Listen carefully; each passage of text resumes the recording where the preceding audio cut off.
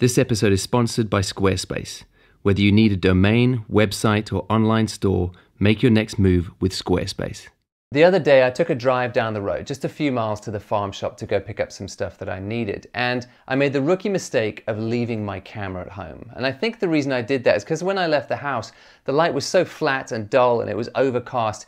It just looked really uninteresting, and I very rarely take photos in that kind of flat, dull light. However, as I pulled into the car park, the cloud had dropped and started to thin into mist, and there was a break in the clouds. The sun came streaming through this kind of misty background, backlighting these three beautiful trees just by the entrance of the farm shop. And in a moment, I cursed myself for leaving my camera at home, and just as quickly realized that I had a camera with me, my phone. So I took it out of my pocket and took a shot. Almost all of us have a phone in our pockets, and most of them these days are capable of taking some very serviceable images.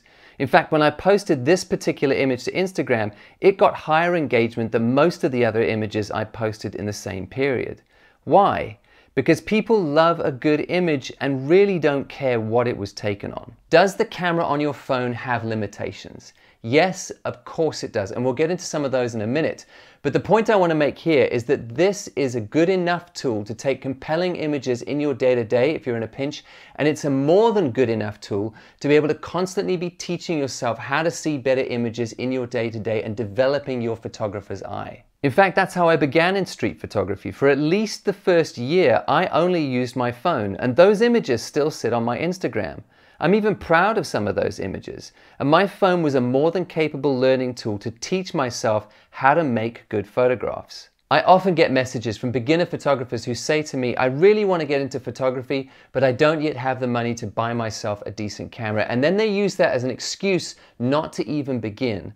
But if you have a camera on your phone, you already have more than enough to get going and start to teach yourself how to take good photographs. I really believe that the only effective way to becoming a better photographer is to take a lot of photographs. It's why Henri Cartier-Bresson famously said that your first 10,000 photographs are your worst, because he's acknowledging that to some extent it's a numbers game, and this can really help you rack up your numbers. I've heard songwriters say something similar, that they have to write a lot of songs to get the bad ones out of their system to arrive at the good ones. So if we think about this phone in our pocket that has a camera and using it in a more disposable way and taking a lot of images with it, we're going to help ourselves get our bad photographs out of our systems so we can arrive at the good ones quicker. In fact, I would even suggest that your phone is a great tool for teaching yourself how to make good images, because there's very little to hide behind on a phone.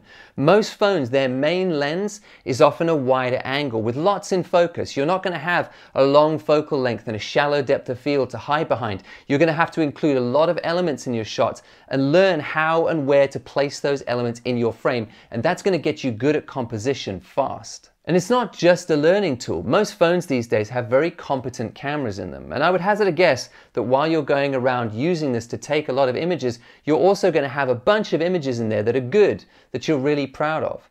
I know some really talented photographers that have produced whole bodies of work just on their phone, and even sold books and put on exhibitions with the images made with the phone in their pocket. Dmitry Markov produces some incredibly compelling documentary work in Russia using only his iPhone.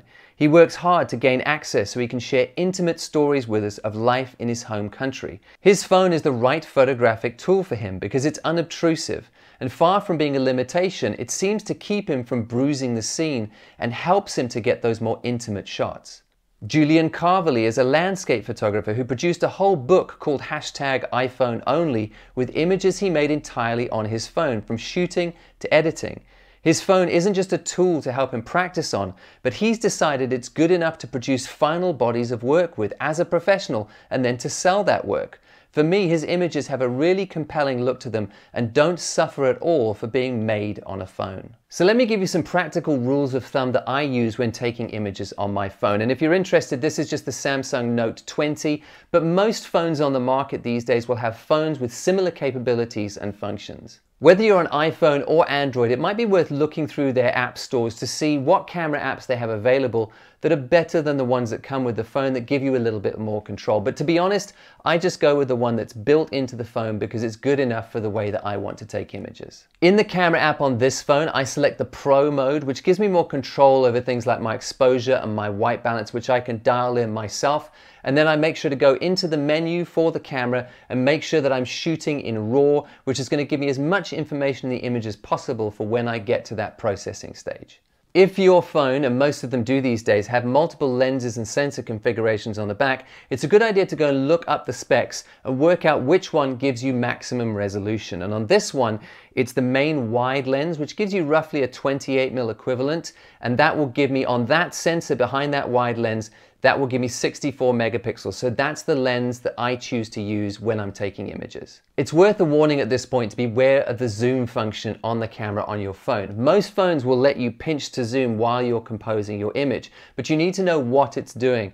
Some phones get very clever using the different lenses so that it's sort of an optical zoom that isn't throwing away that much resolution. But usually what your phone is doing is as you pinch, it's just cropping it down on the sensor and you are throwing away information and resolution to your image. So find out how your phone zooms and what you're losing when you do that, because it might be worth taking some steps forward to compose your image closer instead of standing back, zooming and losing that resolution. If you want to keep things super simple and just use the camera app as it comes with the phone, you don't want to mess with the Pro mode or anything else, you can still take some control. And the way that it works with most phones is that as you compose the shot, you tap for wherever you want to focus your image, and the little bar will appear either underneath or on the side, and then you can slide either left or right depending on the phone, or up and down, and that will change your exposure so you can still be dialing in the exposure that you want in your shot manually. Usually when you're changing your exposure this way, most phones fix the aperture in the lens the same, so that's not changing, and I know that on this main lens it's an f2 lens.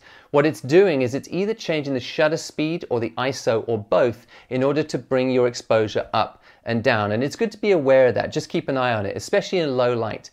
If you're boosting your exposure because you want things a bit brighter, if it's going to drag out your shutter speed, it might start to blur the motion in your image. So just watch that and make sure that it's doing what you want it to do.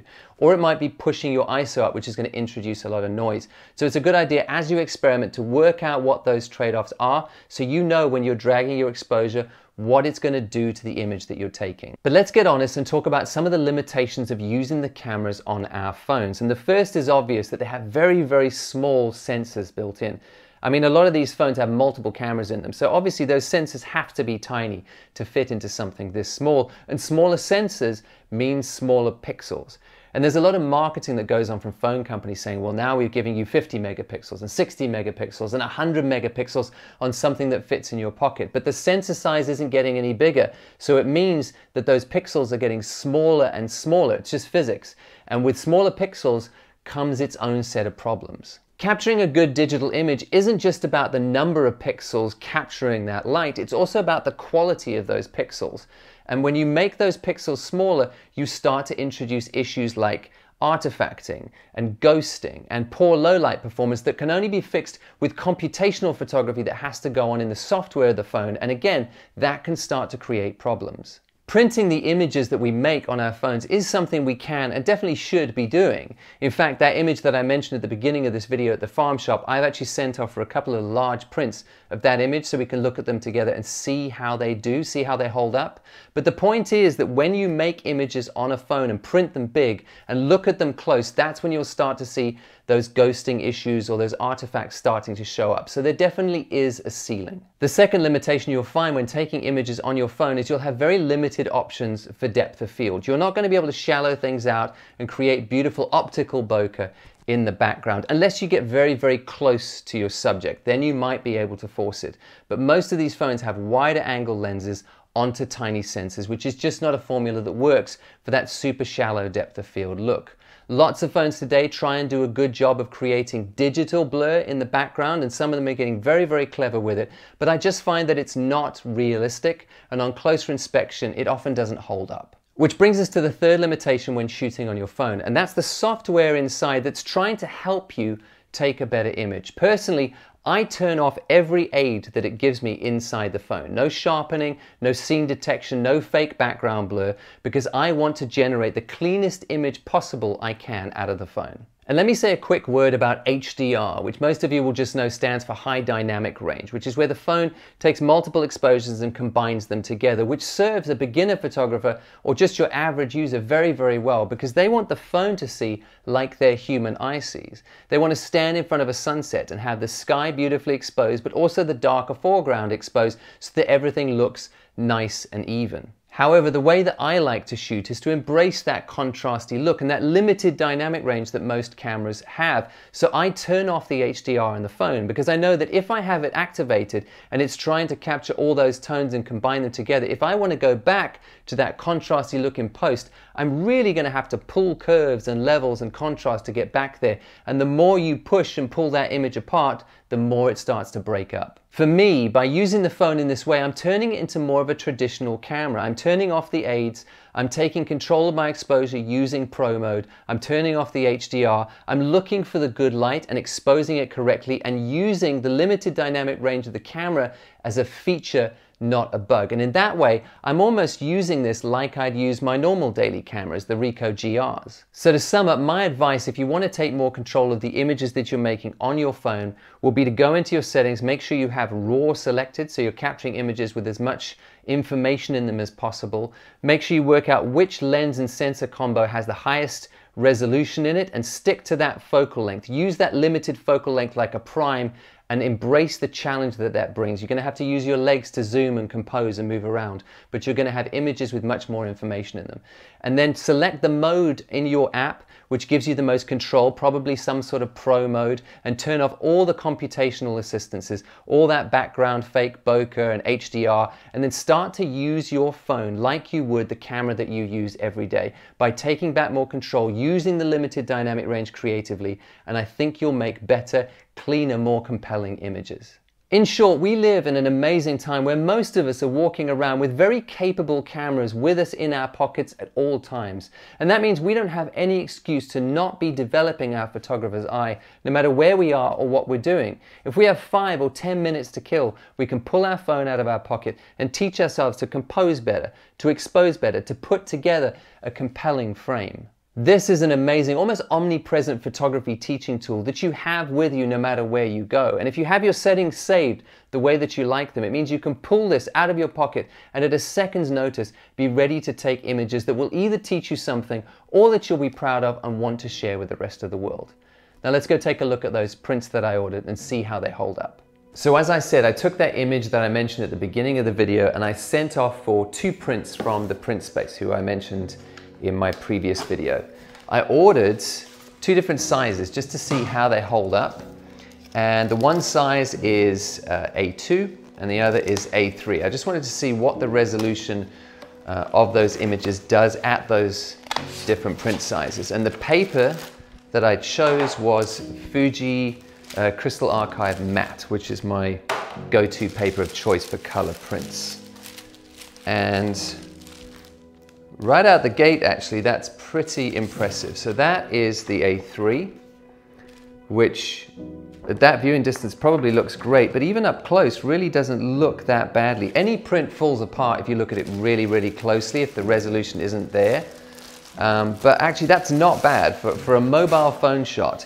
And this is the A2 print, which also looks pretty good, actually. I'm quite surprised. I haven't actually printed any images out of my mobile phone at this size. And yeah, if I'm going to be honest, I can look close and I can see some little issues there. But the thing you have to remember about prints as well is you're always going to be at a particular viewing distance from the print. So you don't normally have people walking up to prints and sticking their nose against it to really kind of look at the details and work out what the issues are. They're designed to be seen from a certain distance. It's why Apple can get away with shot on iPhone billboards that are meters long and the images look great. That's because they look great at a distance. If you get close to those billboards, it falls apart very, very fast, and you can even see the dots that are used in the printing process. The viewing distance is very important.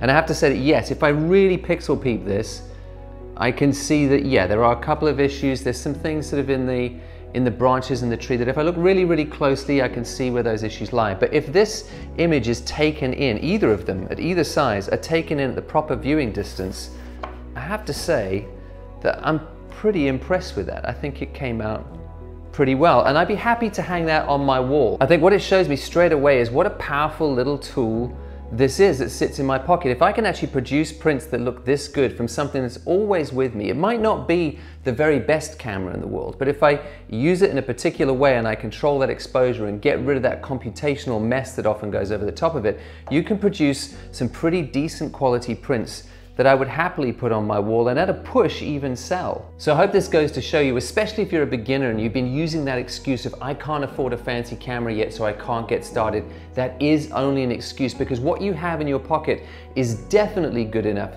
to go around and begin practicing your photography and producing decent images that are going to help you learn how to compose and expose. And maybe, like Dmitry Markov or Julian Calverley, you'll actually decide that what's coming out of this thing is actually good enough to produce bodies of work and even sell that work on to your followers. Thanks again to Squarespace for sponsoring this episode. If you need a new website or a domain, they're a fantastic option. I've used them myself on my website of choice for over a decade now. One of the things I love about Squarespace is how clean and minimal everything looks. They have a whole host of templates put together by professional designers, and it's very easy when you're putting your website together. You just go into the back end, you drag in blocks for your images and your text, and then when it's displayed on that front end through your template of choice, the design sits in the background. It doesn't shout or become overbearing, and it really pushes your work front and center. It gives you a good space to house your work so that your work does the talking.